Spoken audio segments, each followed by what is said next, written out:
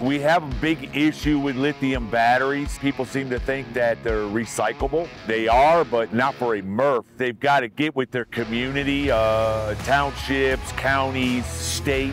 They have other means for recycling those.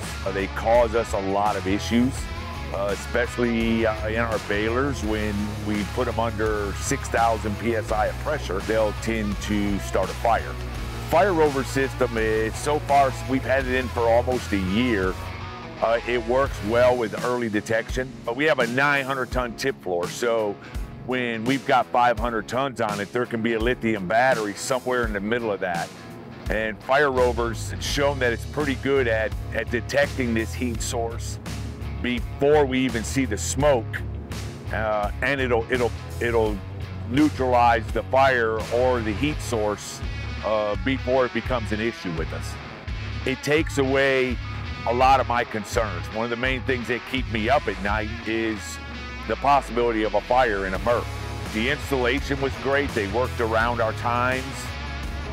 They kept us informed the whole way. We will get calls periodically where if they sense smoke or a specific heat source, usually they have the fire department en route, and the main thing is we tell them, no, we don't need them, so they'll turn them around. They pay a lot of money not only for the building, but for the machine that goes in it and all the equipment and personnel and everything else.